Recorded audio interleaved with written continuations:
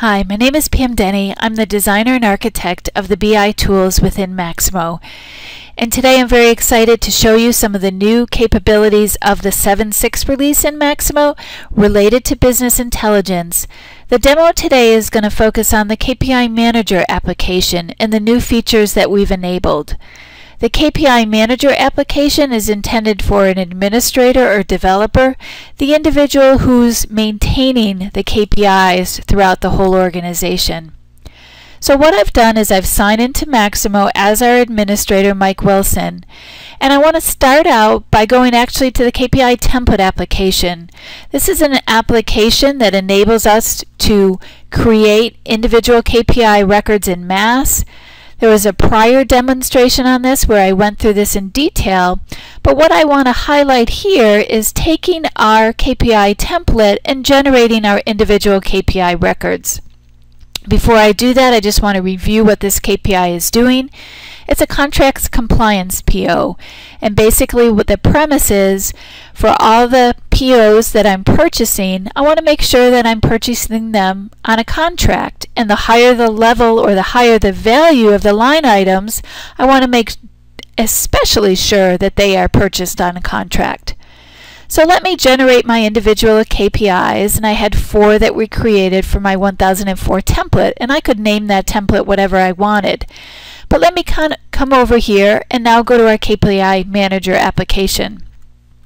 If I do a filter on the template, I'm going to see the individual KPIs that I created. Well, let's focus on this one. This is the most highest value PO lines. So again, what I'm saying is if a PO line cost is between $5,000 and $10,000, my goal is that 99% of those will be purchased on a contract.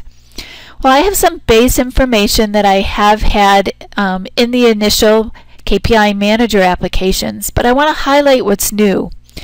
Well, notice over here that is public flag is not checked. In prior releases of Maximo, if that flag was checked, it meant that everyone had access to it because everyone is a member of the Everyone Security Group. Well, in this case, many people should not see this KPI. It's really relevant to our purchasing department. It's relevant to some managers. So let's give security to the applicable security groups. I want to give it to the purchasing security group. Maybe I want to give it to the ops manager security group. Oops, did I select him? There he goes. And I'll give it access to max admin. So again, you're defining which individuals this KPI should be visible to, and we're going to see that in the KPI Viewer application. So it's very important that we now have the ability to set the security levels. Another item that we have is being able to say, what is this PO and what is this PO KPI and why is it important?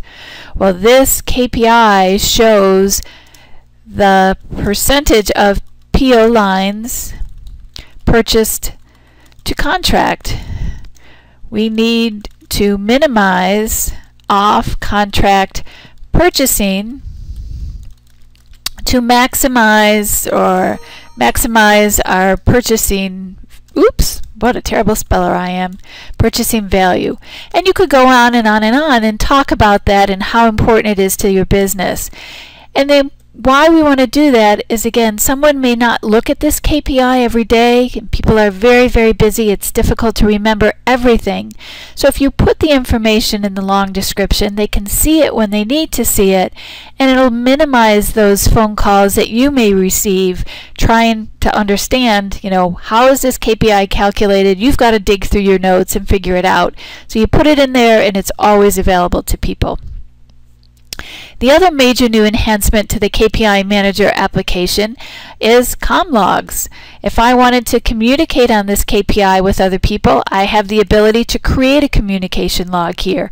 It can be emailed out to whoever I send, but also the information is here as a repository. So as people collaborate and work together, they're going to see the information there.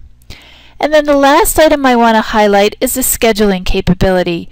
Previously, we had one way that we could schedule a KPI, and it was done on a cron task.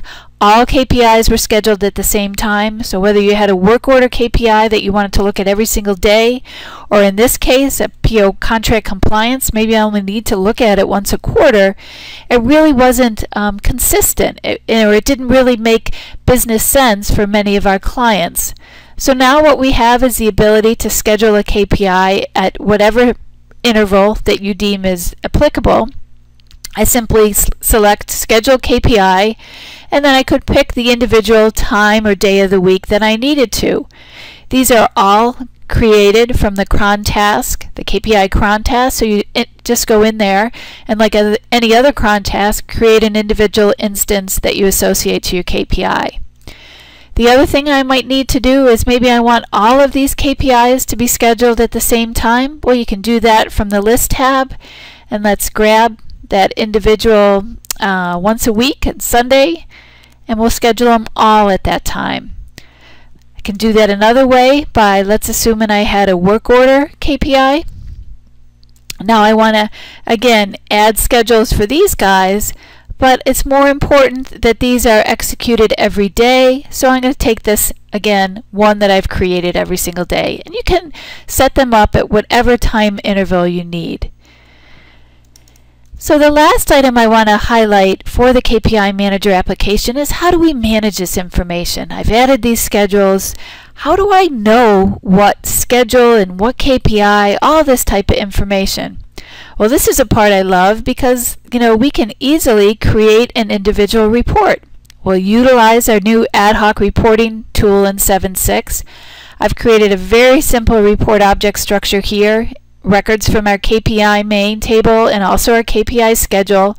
I can, streamline this, use the values that are there by default, come over to my KPI schedule, just bring in the schedule and cron task ID. I actually don't really need that. I'm just going to bring in my cron task instance name, make it really simple. Let me come on over here to the Format tab. Maybe I want to do some grouping, and let me just do it by KPI name. Click Preview Report, and in a matter of minutes you can see, oh my gosh, this is what I have for my KPIs. You can see have some of them scheduled in my individual cron tasks, some of them aren't scheduled, and maybe I need to filter that out a little bit more. But again, it gives you that really quick information in how you can manage how you have everything scheduled. And you could also do that with the search fields. Maybe I want to see, okay, how many KPIs do I have executing it every single day? Boom, you can see that right away. So very, very powerful.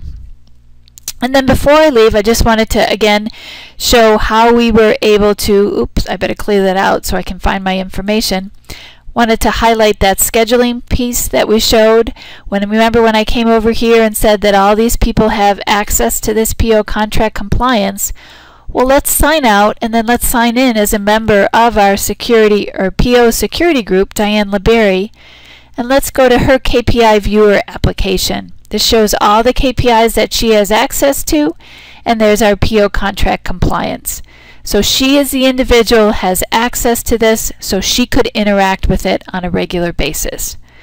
So I want to thank you very much for your time today. Again, I've highlighted at a very top level the new capabilities available in the KPI Manager app and tied them to our new KPI Viewer and new KPI Template. Thank you so much.